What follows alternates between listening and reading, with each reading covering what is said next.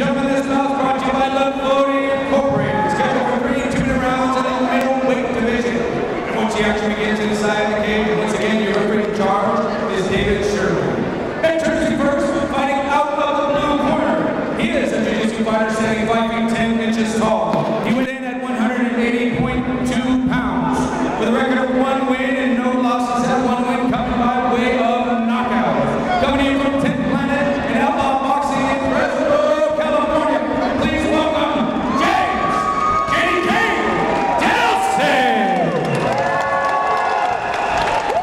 And his opponent coming in from the red corner. He's a freestyle fighter standing 5 feet 9 inches tall.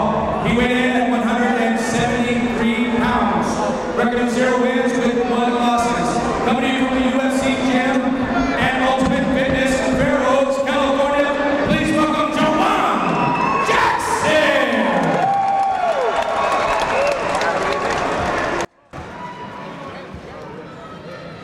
We got Jawan Jackson taking on James Delsid.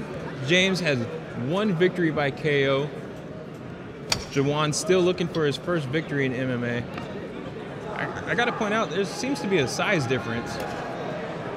James looks quite bigger. James lands a left hook. They tie up. Something that I think the fans would want to know about Jawan Jackson is he's completely deaf. So He might be deaf, but he can see these punches coming, right? absolutely. That'd actually help you out. You don't have to hear everybody. You don't hear the crowd or Yeah. anybody screaming horrible things to your name. I announced Jawan's last fight, and he came up on the short end. Oh, He started training with Ultimate Fitness at Uriah Faber's school, and I can see a big difference in his fighting already. Yeah, absolutely. He got that takedown pretty quick. Let's see what he can do with it. oh, James throwing up a triangle. He's got to get his foot locked lower. oh! Big slam by Jawan. But he might have put himself in deeper though. You got to know when to get in and get out.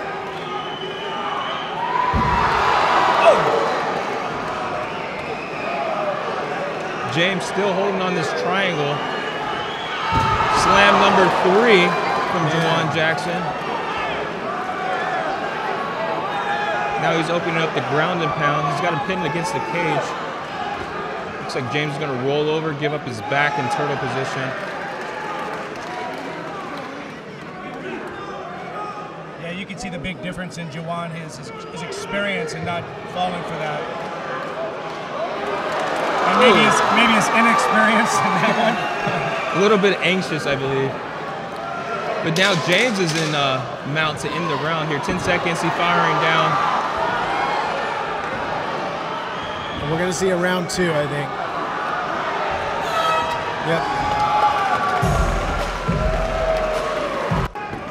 Yep. Round 2 about to start.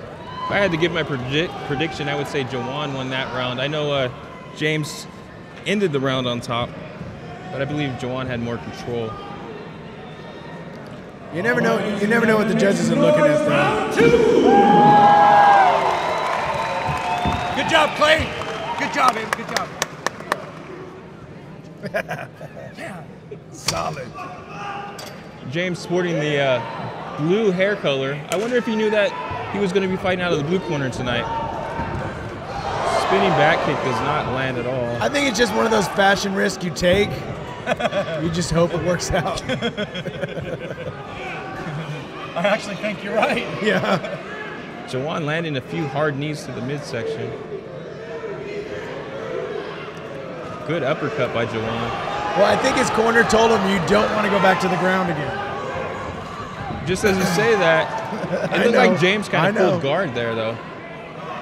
And I don't know if it's me or not, but it looked like James was bleeding from the left side of his face somewhere. I don't know if it's nose. Yeah, it was hard to see, but it looked like something got opened up last round.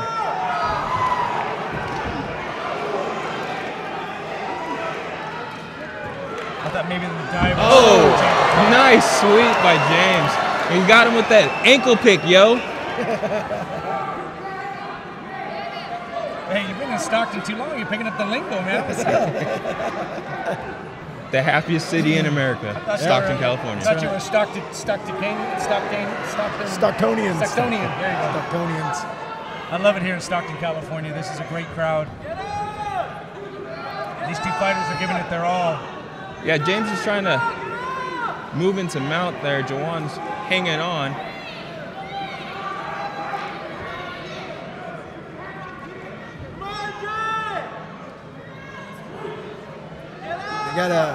They gotta do something, right? Yeah.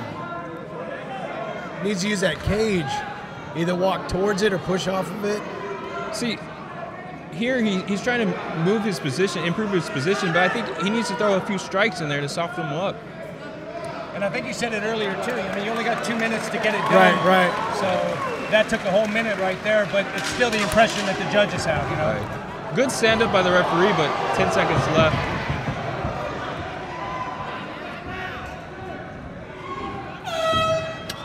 That's the end of round 2. All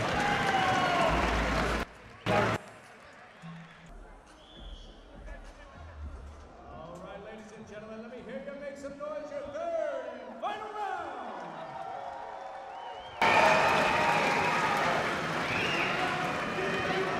All right, third and final round with these two guys, huh? It's a good fight up to this point. What do you think? 1-1? Yeah, I would say so. It's definitely gut check time. Jawan taking some deep breaths. His corner calling for the hands. And it's James who comes out swinging. Yeah, his coach was making it look like he wanted some uppercuts from him.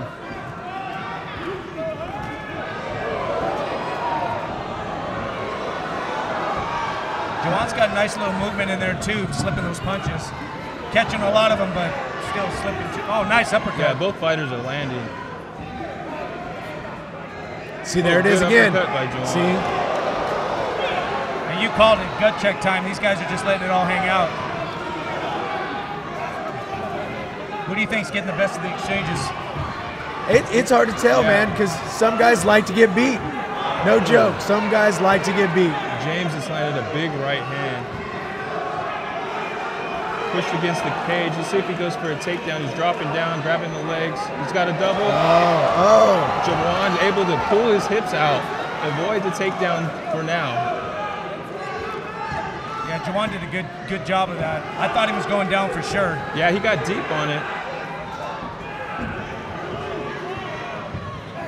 Well,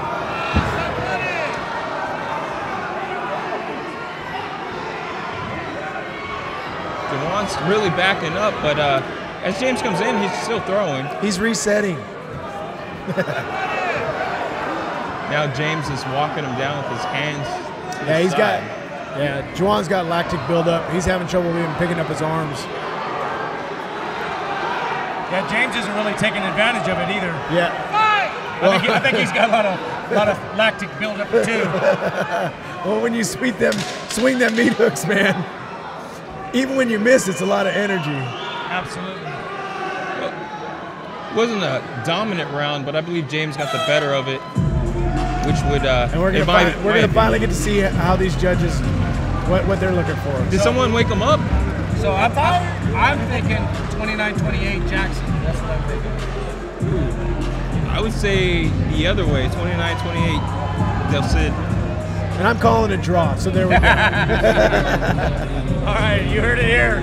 Keeping them biased and non-biased opinion, I guess. That's right. One of us is right. I don't know, unless someone gets DQ'd before the right? All right, ladies and gentlemen,